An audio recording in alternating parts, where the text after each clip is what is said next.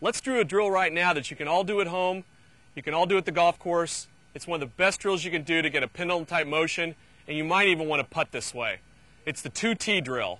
What we're going to do here is we're going to put the tees in the ground, and this is for all you people that have been trying to take the putter back short and accelerate.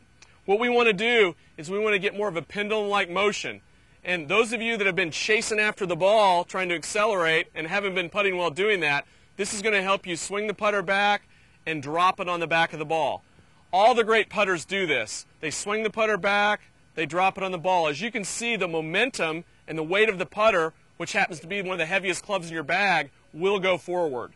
So what we're going to do is we're going to take our 2 tees, stick them in the ground right next to the ball, give yourself a little room, put them as tight as possible. It'll look like this. Then we're going to take our normal stance. We're going to get set up, and then from here, we're just going to stroke it back, drop the putter on the ball. And as you can see, I had enough motion where the putter went back, I dropped it on the ball. Don't try to accelerate the putter. Do what the great putters do. Stroke it back, drop it on the ball.